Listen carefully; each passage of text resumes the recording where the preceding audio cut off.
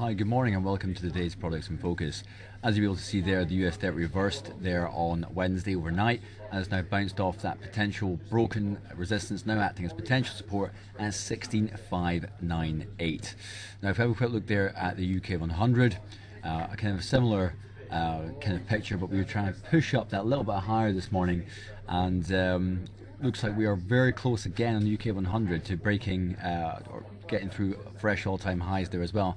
But I need to go all the way back here onto monthly chart to really get a bit of a flavour about where we are. Matter of fact, not an all-time high chart, but certainly from the year 2000. As you can see there, close to 7,000 is the level to beat. In fact, I need to add that onto my chart there just now. We are not a huge distance away from there just now, but I'm sure if the FTSE does break through that level, that will be significant going forward. So that gives you a bit of an idea of what to expect right there. So if we have a look at there at the Japan 225, you can see it's bounced off potential support at 14,219, still in a downtrend right here. I can see the dollar yen came off a little bit yesterday, but slowly trickling back up again. As ever, 14,219 looks strategic in the very short term. So looking at then dollar yen. So dollar yen has been bouncing around here for a little while.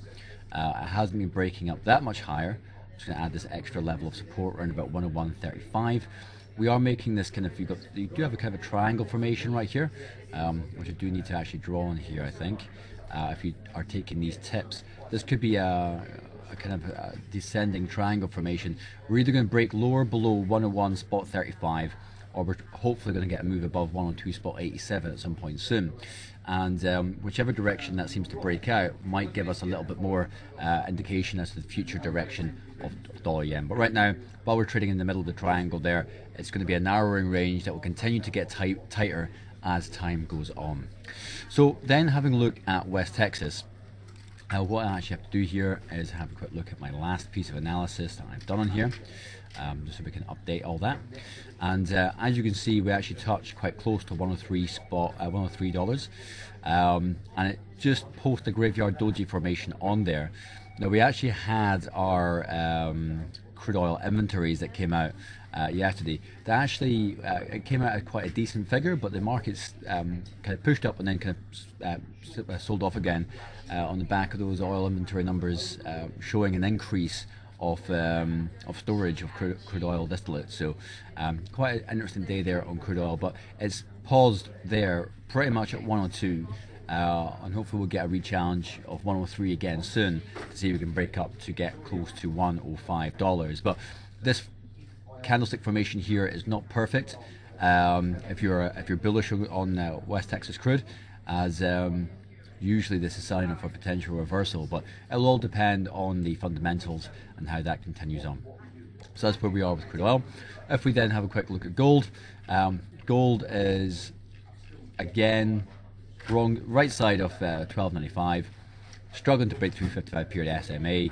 Ideally you want to retest the 1332, which is the next potential resistance. We are still making a pattern of lower highs here. We need to get a break and close above this 55 period SMA, which has been a cap for most of the end of April and the start of May. Now looking at FX, very volatile sessions that we've seen so far. I can see here on my other chart, day chart, euro dollar is just selling off aggressively this morning. There is news out today in the Financial Times and other financial websites that the ECB is readying a package basically to cut rates in the Eurozone. Now people have been talking about this for months and months and months, and they've never done it, but it seems to be the closest it's ever been for their next meeting. Now that's not today incidentally, but as you can see there is a lot of selling on euro dollar. I can see there's a lot of selling on cable as well. So very aggressive sell. I think this is probably changing the course of dollar yen slightly. Not dollar yen, sorry, euro dollar. To have this aggressive sell-off and to have that major piece of fundamentals coming in about this ECB rate cut, it could cause a little bit further pressure on this FX pair. But we'll just have to see how that pans out. But it could be a game changer depending if and when they do it. So I'll have a quick look then at cable. This is again quite an ugly series of candles on here, and sterling was doing so well, and that was in the back of an ECB statement yesterday, and not ECB, your Bank of England came out with a statement around their monetary policy and interest rates, and it was very, very dovish, surprisingly dovish, considering that most traders out there thought that out of all of the European countries that the sterling was going to be one of the first ones to actually raise rates. But the comments yesterday were very dovish, and as you can see, the sell-off has been quite pronounced. We were actually about to post a bullish engulfing pattern, and it completely reversed course around about midday yesterday, and now we're retesting potential support at 67.44. In regards to economic announcements, we've already had GDP over in Germany, which came out slightly better than expected. But then later on today at 10, we do have CPI and GDP in the Eurozone. And then we've got CPI in the US and jobless claims as well. So your dollar could be quite interesting if it wasn't for the fact it's completely dominated by this potential ECB rate cut package that's been put together right now. So I don't think it really matters that much how the economic data comes out today, because the markets are already making the decision that it's going to happen, and that's adding pressure.